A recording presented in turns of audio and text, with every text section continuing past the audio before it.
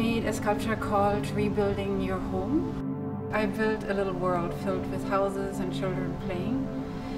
And I tried to show both the innocence of children as well as, that it happens around the world that children are harmed.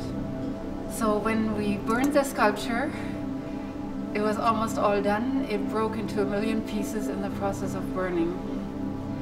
And that became a parallel to my life because I actually enjoyed putting it back together. I would just really like to encourage anybody who's survived something that was terrible, being a survivor of violence, anything, don't give up. And if you can, find a way to be creative. I found out from working with clay that it brought about many memories while I was doing the piece at the Gardiner Museum. I was having flashbacks and I really needed therapy, but at the same time, I found it so healing. What I've been learning about myself is I needed to work on self-love a lot and not to really look for external things.